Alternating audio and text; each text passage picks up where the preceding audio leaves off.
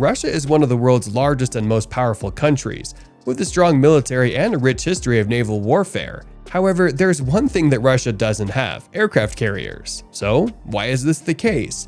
There are several reasons why Russia has no aircraft carriers. Firstly, they are extremely expensive to build and maintain.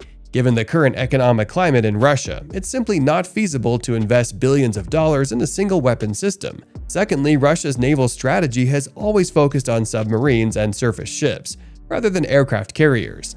They believe that a fleet of submarines and surface ships is more effective in defending their interests and projecting their power than a single aircraft carrier. Thirdly, Russia's military doctrine emphasizes the use of land-based missile systems, such as the Iskander, which can strike targets up to 500 kilometers away. These missile systems are cheaper and more effective than an aircraft carrier, according to Russian military strategists.